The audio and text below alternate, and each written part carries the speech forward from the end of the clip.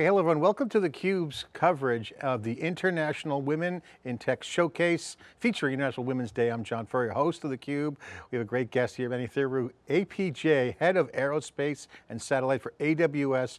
APJ is Asia Pacific and Japan. Great to have you on. Many thanks for joining us. Talk about space and International Women's Day. Thanks for coming on. Thanks, John. It's such a pleasure to be here with you. So obviously aerospace, space, satellite is an area that's growing, it's changing. AWS has made a lot of strides. Clint Crozier and I had a conversation last year about this. I remember when Andy Jassy told me about this initiative two and a half years or so ago. It was like, wow, that makes a lot of sense, ground station, et cetera. So it just makes a lot of sense. A lot of heavy lifting, as they say, in the satellite aerospace business. So you're leading the charge over there in APJ, and you're a leading woman in space and beyond. Tell us, what's the story? How did you get there? What's going on? Oh, thanks, John. Yes, so I lead the Asia Pacific business for Clint. As part of Amazon Web Services, you know that we have an industry business vertical that's dedicated to looking after our space and space customers. My journey began really 3 or 4 years ago when I started with AWS. I was based out of Australia. And Australia had a space agency that was literally being born. And I had the great privilege of meeting the country's chief scientist at that point. That was Dr. Alan Finkel. And we're having a conversation. It was really actually an education conference, and it was focused on youth and inspiring the next generation of students.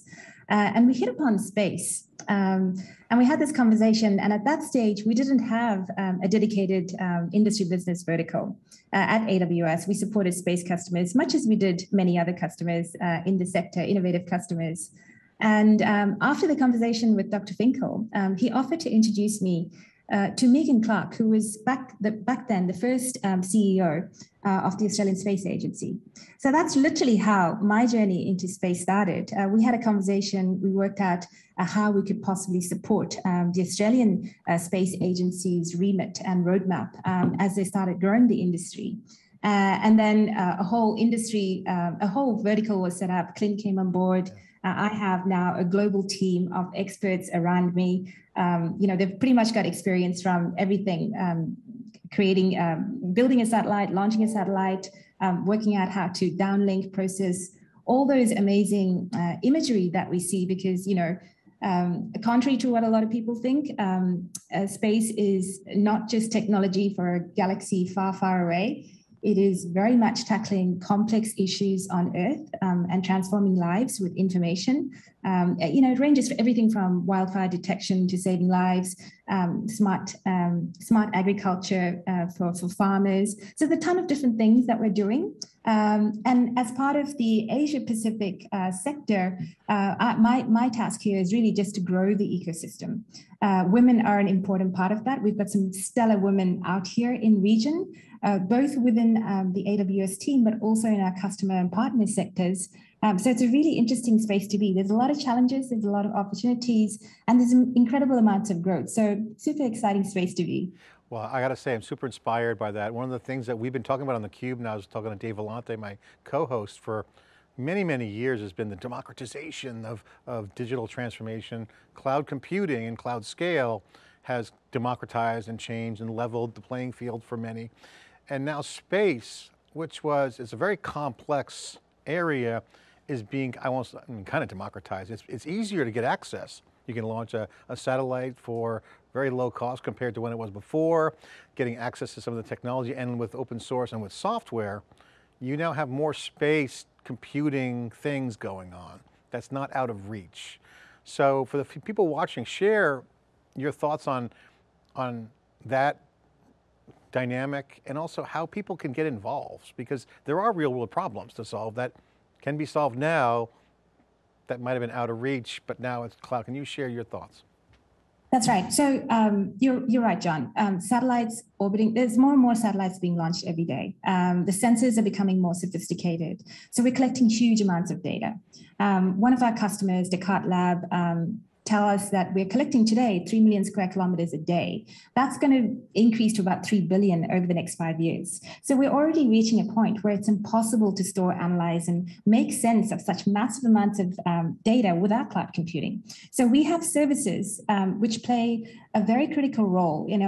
Technologies like artificial intelligence, machine learning help these customers build out products and solutions, which then allow us to generate intelligence that's serving a lot of other sectors. So it could be agriculture, it could be disaster response and recovery, it could be military intelligence. I'll give you an example of something that's very relevant and that's happening in the last couple of weeks. So we have some amazing customers. We have Maxar Technologies. They use AWS to store their 100 petabyte imagery library, and they have daily collections. So they're using our ground station to gather insights about a lot of changing conditions on Earth. Usually it's Earth observation that's tracking water pollution, water levels, air pollution, but they're also just tracking intelligence of things like military buildup in certain areas.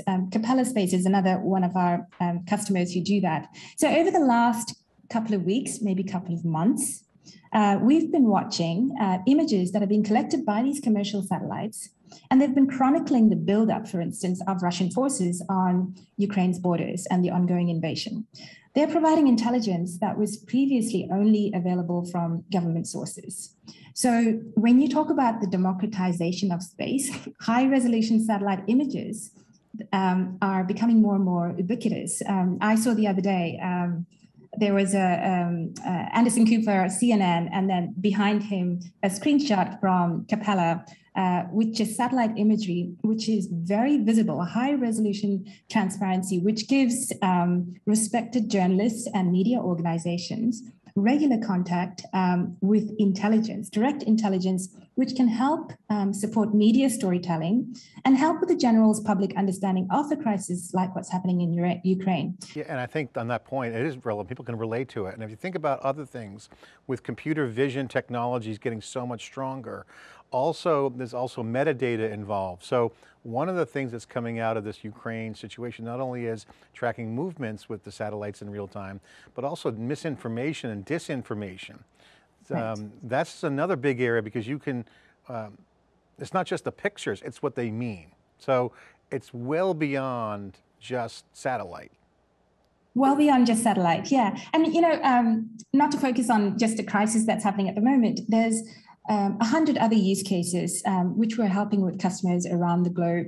I want to give you a couple of other examples because I really want people to be inspired by what we're doing with space technology. So right here in Singapore, I have a company called EO Factory. Now they use AI-based Earth observation. They have an analytics platform that basically help authorities around the region make key decisions to drive sustainable practices. So change detection for shipping. Singapore is, it's lots of traffic. And so if there's oil spills, that can be detected and remedied from space. Crop productivity, fruit picking, even just a crop cover around urban areas. Climate change is another increasing challenge, a global challenge that we need to tackle, and space technology actually makes it possible. 50% of what they call ECVs, essential climate variables, can only be measured from space. So we have companies like Satellite Thiru, one of our UK customers, who are measuring carbon emissions. And so the range of opportunities that are out there, like you said, previously untapped, we've just opened up doors for all sorts of innovations to become possible. Yeah, it totally is intoxicating, some of the fun things you can discuss with not only the future, but solving today's problems. So it's definitely next level kind of things happening with space and space talent. So this is where you start to get into the conversation. Like, I know some people in these major technical institutes here in the US as sophomore, second years getting job offers. So there's a space race for talent, if you will. And women talent in particular is there on the table too. So how can you share that discussion? Because inspiration is one thing, but then people want to know what to do to get in. So how do you handle the recruiting and motivating or working with organizations to just pipeline interest, because space is one of those things you get addicted to. Yeah, so I'm a huge advocate for science, technology, engineering, math. We highlight STEM as a pathway into space, into technology, and I truly believe the next generation of talent will contribute to the grand challenges of our time, whether that's climate change or sustainability. It's going to come from them. I think that. Now, we at Amazon Web Services, we have several programs that we're working on to engage kids and especially girls to be equipped with the latest cloud skills. So one of the programs that we're delivering this year across Singapore, Australia, ASEAN, we're partnering with an organization called the Institute for Space Science, Exploration and Technology. And we're launching a program called Mission Discovery. It's basically students get together with an astronaut, a NASA researcher, technology experts, and they get an opportunity to work with these amazing characters to create and design their own project. And then the winning project will be launched, will be taken up to the International Space Station. So it's a combination of technology skills, problem solving, confidence building. It's a whole range. And that's, that's for kids from 14 to about 18. But actually, in fact, because the pipeline build is so important, not just for Amazon Web Services, but for industry sector, for the growth of the overall industry sector, there's several programs that we're involved in, and they range from sophomores, like you said, all the way through to high school, college, a number of different programs. So in Singapore specifically, we have something called Cloud Ready with Amazon Web Services. It's a very holistic cloud skilling program that's curated for students from primary school, high school, fresh graduates, and then even earlier careers.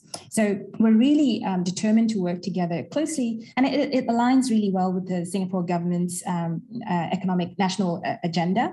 So that's one way. And then we have a ton of other programs specifically designed for women. So last year we launched a program called She Does. It's a free online training learning program. And the idea is really to inspire professional women to consider a career in the technology industry and show them pathways, support them through that learning process, bring them on board, help drive a community spirit. And, we have a lot of affinity groups within Amazon, whether that's women in tech or lots of affinity groups catering for very specific niches. And all of those we find are really working well to encourage that pipeline development that you talk about and bring me people that I can work with to develop and build these amazing solutions. Well, you got so much passion. And by the way, if you're interested in a track on women in space, we'd be happy to support that on our site. Send us stories, we'll get them documented. So super important to get the voices out there, and we really believe in it. So we love that. I have to ask you, as the head of APJ for AWS Aerospace and Satellite, you've been on a bunch of missions in the space programs of the technologies. You've seen kind of how that's trajectory coming to today. And now you mentioned new generation. What problems do you see that need to be solved for this next generation? What opportunities are out there that are new? Because you got the lens of the past, you're managing a big part of this new growing, emerging business for AWS, but you clearly see the future. And the younger generation's got to solve these problems and take the opportunities. What are they? Yeah, so sometimes I think we're leaving a lot to them to solve. And then other times I think, well, we've started some of those conversations, we started those discussions, and it's a combination of policy, technology. We do a lot of business coaching. So it's not just about the technology. We do think about the broader picture. Technology is transforming. We know that technology is transforming economies. We know that the future is digital, and that diverse backgrounds, perspectives, skills, and experiences, particularly those of women, minority, the youth, must be part of the design creation and the management of the future roadmaps. In terms of how do I see this going? Well, it's been we've had underrepresentation of women and perhaps youth. We just haven't taken that into consideration for a long time now. Now, that gap is slowly it's getting closer and closer to being closed. Overall, we're still underrepresented. But I take heart from the fact that if we look at an agency like the UAE's Mohammed bin Rashid Space Center, that's a relatively young space agency in UAE. I think they've got about 300 or 400 people working for them at this point in time. And the average age of that cohort, John, is 28. Some 40% of its engineers and scientists are women. This year, NASA is looking to recruit more female astronauts. They're looking to recruit more people with disabilities. So in terms of solving those problems, whatever those problems are, we started the right representation mix. So it doesn't matter, bring it on, whether it is climate change or this, ongoing crisis, protracted global crises around the world, it's going to require a lot more than just a single shot answer. And I think having diversity and having that representation, we know that it makes a difference to innovation outputs. We know that it makes a difference to productivity, growth, profit, but it's also just the right thing to do. For so long, we haven't got it right. And I think if we can get this right, we will be able to solve the majority of some of the biggest things that we're looking at today. Yeah, and the diversity of problems and the diversity of talent are two different things, but they come together because you're right, it's not about technology, it's about all fields of study, sociology, it could be political science, obviously you mentioned some of the situations we have now, it could be cybersecurity, space is highly contested. We had a long chat about that on the last CUBE interview with AWS. There's all these new problems, and so problem solving skills, you don't need to have a pedigree from Ivy League school to get into space, right? This is a great opportunity for anyone who can solve problems because they're new, no one's seen them before. That's exactly right. And every time we go out and we have sessions with students or we're at universities, we tell them, raise your voices. Don't be afraid to use your voice. It doesn't matter what you're studying. If you think you have something of value to say it. By pushing your own limits, you push other people's limits, and you may just introduce something that simply hasn't been thought of before. So your voice is important, and we do a lot of coaching, encouraging, getting people just to talk. And that in itself is a great start, I think. Well, you're in a very complex sector. You're a senior leader at AWS, Amazon Web Services, in a really fun, exciting area, aerospace and satellite. And for the young people watching out there or who may see this video, what advice would you have for the young people who are trying to navigate through the complexities of now third year COVID, seeing all the global changes, seeing the massive technology acceleration with digital transformation, digitization. It's here, a digital world we're in. It could be confusing, it could be weird. And so how would you talk to that person and say, hey, it's going to be okay, and what advice would you give? It is absolutely going to be okay. Look, from what I know, the next generation are far more fluent in digital than I am. I mean, they speak nerd. They were born speaking nerd. So I don't have I can't possibly tell them what to do as far as technology is concerned because they're so gung-ho about it. But I would advise them to spend time with people, explore new perspectives, understand what the other is trying to do or achieve, and investing time in new relationships. People with different backgrounds and experience, they almost always have something to teach you. I mean, I am constantly learning. Space tech is, it's so complicated. I can't possibly learn everything I have to by myself just by researching and studying. I am totally reliant on my community of experts to help me learn. So my advice to the next generation kids is always invest time in relationships. And the second thing is, don't be disheartened. This has happened for millennia. Yes, we go up, then we come down. But there's always hope. There is always we shape the future that we want. So there's no failure. We just have to learn to be resilient. It's all a learning experience. So stay positive and chin up because we can do it. That's awesome. And you mentioned the Ukraine and the Russian situation. One of the things they did, they cut the internet off and all telecommunications, and Elon Musk launches Starlink and gives them access, sending them terminals. Again, just another illustration that space can help in any situation, whether it's conflict or peace. And so while I have you here, I have to ask you, what is the most important stories that are being talked about or not being talked about, or both, that people should pay attention to when they look at the future of what aerospace, satellite, these emerging technologies can do for the world? How would you what are the most important things to pay attention to that are either known or maybe not being talked about? They're being talked about, John, but I'd love to see more prominence. I'd love to see more conversations about stirring the amazing work that's being done in our research communities. The research communities, they work in a vast array of areas, and using satellite imagery, for instance, to look at climate change. Across the world, there's efforts that are going into understanding how we tackle such a global issue. But the commercialization that comes from the research community, that's pretty slow. And the reason it's slow is because, one, it's academics, academics churning out research papers, the linkage back into industry. And industry is very, I guess we're always looking for how fast can it be done and what sort of margin or profit am I going to make for it. So there's not a lot of patience there for research that has to mature, generate outputs that are, that have a meaningful value for both sides. So supporting our research communities to output some of these essential pieces of research that can drive impact for society as a whole. Maybe for industry to partner even more. I mean, and we do that all the time, but even more focus on, and like, I'll give you a small example. Last year, and it culminated earlier this month, we signed an agreement with the Ministry of, with the Space Office in Singapore.